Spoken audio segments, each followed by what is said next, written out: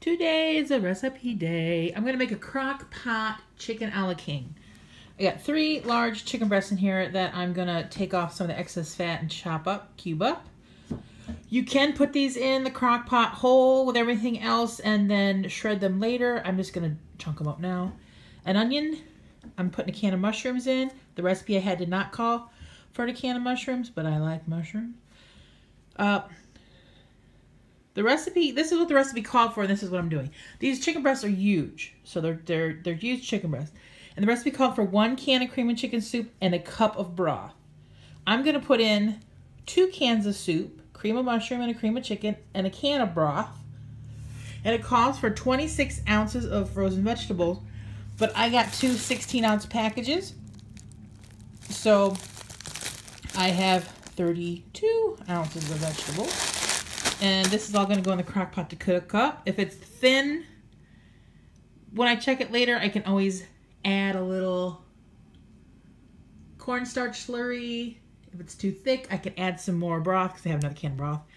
And this is going to be served over biscuits, which Dad's job is going to be to open this. I'm 45 years old and these things still scare the crap out of me. So now I'm going to have some breakfast.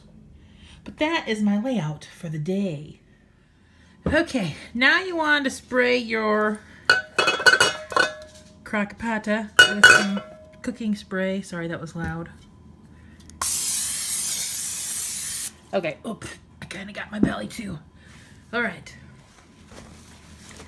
Now, I want to dump in my chicken. Is that all of it? Yes. Dump in my onion. Okay. Dump in my vegetables. Hang on. I'm going to do this off camera. Hang on. Okay. Vegetables all in. I'm going to pour in my mushrooms. Then we're all in there. And I'm going to stir this all up with my big honking spoon. Get it all kind of mixed together. Okay, I got a little bowl out and put both my mushrooms, cream of mushroom soup, cream of chicken, and now I'm going to pour in my can of chicken broth. And I'm going to stir all this together and then pour it into my crock pot.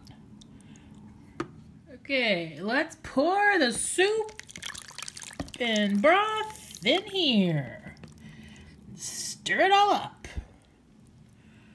And then put it on, I'm going to put it on high for about an hour and almost 2 hours, and then we'll put it on low because I'll turn on low when we get ready to go to the funeral home because we have to go to the funeral home today. So, because this particular crock pot, it's a Hamilton Beach, cooks really hot. I mean, even sometimes on low, it's almost too hot. I have to put it down on warm. But so yeah, this is gonna go on for a couple hours. And we're gonna turn it down. We're not gonna have it till tonight. So that is what's up right now.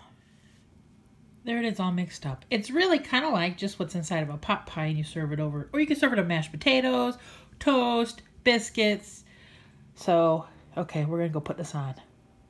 We just got home and this is a little watery, so I'm gonna add in another can of cream of chicken soup and then put a little slurry of cornstarch in there. Thicking up more like a gravy-ish type thing. Goodbye, biscuits. They're gonna go in there for about 15 minutes according to the package. Bye-bye. It's looking much better. It's looking a lot like a gravy. Dad's in there on the phone, so if you hear him, he's ranting about something. But now we gotta wait 15 minutes. It's gonna cook another 15 minutes while the biscuits are baking. There is my plate with my biscuits and my stuff on it. We got radishes and onions. We have a little bit of mashed potatoes left from the other day, so I got them out too.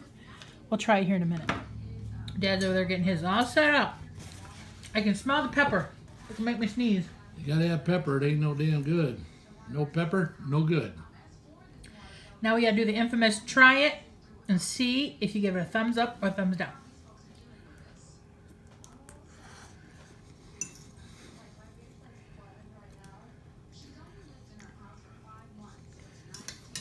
What say you? Thumbs up. Now we're gonna enjoy our dinner. Hope you give it a try.